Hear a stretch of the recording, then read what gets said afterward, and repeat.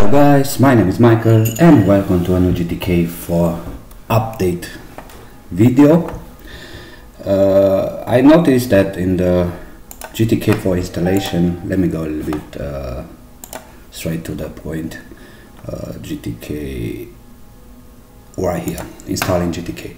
So at some point someone, Sayed Khan, I don't know if I'm spelling right, sorry if I don't, it said, he was saying there is a problem with a version of the GTK-4.5 in build step. And at that point I was telling him that he needs to ask the GTK guys, because I couldn't check it and so on. Later I was noticed that the problem with the helpman here in the build step, it is not from GTK, but GTK needs PANGO, and the PANGO version, the latest version of the PANGO, which GTK 4.5.0, it is at least 149, and to install that, I mean to get GTK4 compiled, you need to compile the PANGO, and when you do that, then you get that error message which meant to help. Then I noticed that the problem was not the PANGO itself, but some other dependency, so I wasn't checking which one exactly was. Instead, I did a new fresh installation of all actual dependency which are at their latest stable version. So now let me show you something. I'm going to open my terminal for a second. I'm going to source my environment. Now let me check it for a little bit, and as you can see, everything looks fine. Okay, so now let me show you something. The first things first, to make it work, or better said, to have it 100% working, I mean the GTK 4.5.0, the following version I got installed. So the first one will be the Mason minus version, and as you can see, my actual Mason version is 5.0.58.0. Now the next one which I have it is the glib, and the glib, of course, we are going to check it with the package config minus mod version, and of course glib. And as you can see, mod version, it is not working. Why? Package minus config minus mod version glib. That's funny. I think I need to do 2.0. I'm not sure. Wait a second. Let me just check it. Yes, sorry guys, it has to be.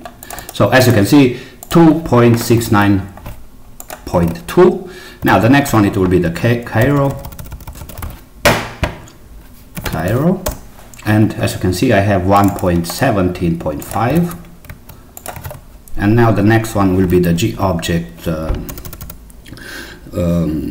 introspection. So let's see, G-object minus introspection minus 1.0, and it reveals that we have the 1.69.0. This one is optional, so I don't think that you really need it, but I use it because I need it.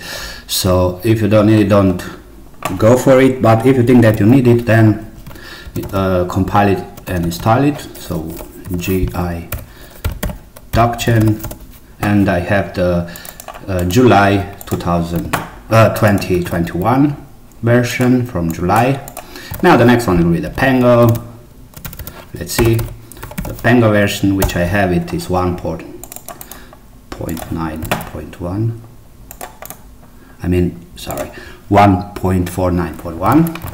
What do we have now? The GTK Bixbuff, this is the second version, so GTK Bixbuff minus 2.0, and it says 2.42.6 GTK doc. This is the documentation. It is on the 132.1, and the next one which we need, it is the graphene right here. So graphene minus 1.0, and it says it is at 1.106 version. Hard buzz, it is on the last one. Okay, it is not working. Why is that? Let me see. 1.0. I'm not sure which version does exactly has. Okay, this is somehow I already checked it before. Let me say a second, because I'm not sure which exactly the version was. Cairo is boxed 0. Mason. Let me see, because I'm not sure about it. It should be only hard pass. Yes. Okay. 2.90, and finally the last one, GTK-4. GTK-4. At this point, as you can see, I have the version 4.5.0.